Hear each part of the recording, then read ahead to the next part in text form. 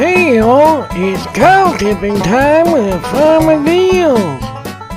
Alright me lovelies, welcome to another exciting edition of Cow Tipping with me, Farmer Giles.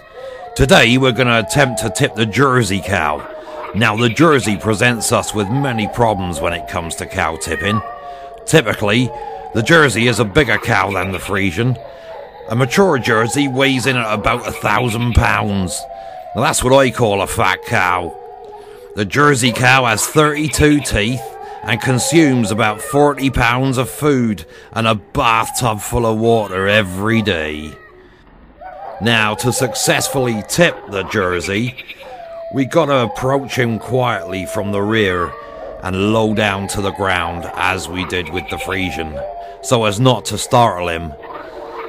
Alright listeners, it's starting to get dark now, the sun's going down, so it won't be long before we can attempt to tip. Now you need to keep a fair distance away, because the slightest move will send him scampering off. You hide behind them bushes over there. Okay, here we go. Quietly does it now. Shh, gotta keep the noise down with this one. Okay, here we go. Easy. Easy does it there. Easy.